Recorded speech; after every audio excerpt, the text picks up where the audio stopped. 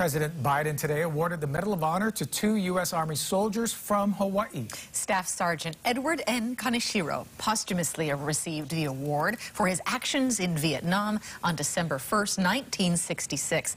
After his platoon was attacked, he moved forward and fought the enemy, allowing his platoon to safely retreat. He continued serving in Vietnam until his death on March 6th, 1967. Specialist 5 Dennis M. Fujii was also honored today. In February 1971, Fujii's helicopter crash-landed while evacuating wounded South Vietnamese soldiers. He stayed behind to administer first aid and fought enemy soldiers until he was airlifted to safety days later. It's just astounding when you hear what each of them have done. They went far above and beyond the call of duty. It's a phrase always used, but it takes on life when you see these men. The Medal of Honor is the United States' highest military decoration. And well-deserved for sure. Oh, it's just inspiring to see them.